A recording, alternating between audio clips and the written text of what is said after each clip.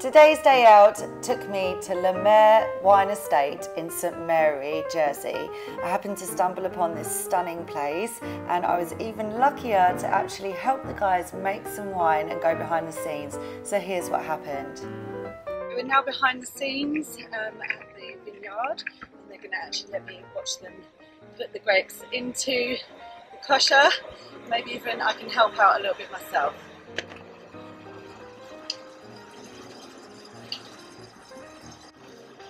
So this separates the stalks from all the grapes, right? Yes. Okay, here they come.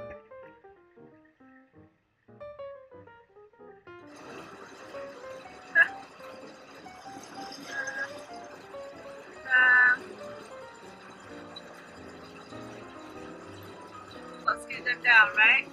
Alright.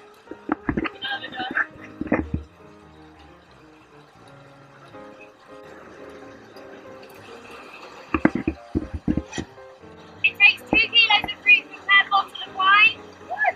Yeah. 2 kilos? You want to just get your hands in there? Yeah.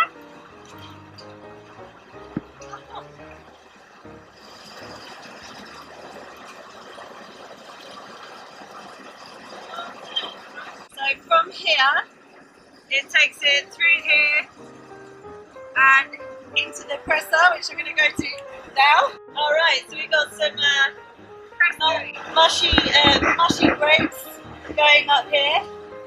They've been de-stalked and it's got a gross now. And there you go. So you've got first stage of wine. Well, I suppose second stage of wine. Yeah, and then which you just witnessed, and then there's compressing. The third stage is fermentation. The wine is then placed into tankers like these and left to ferment before becoming bottled wine. I really did learn a lot from Mare Vineyard, and it is truly stunning. The friendly staff offer tours through the beautiful grounds and vineries, wine tasting, or just simply a lovely place to come and have some lunch. They have a playground for the kids, and not only do they produce fantastic wine, but they also produce delicious chocolate, fudge and biscuits. I hear their Christmas hampers are a real hit over the festive season.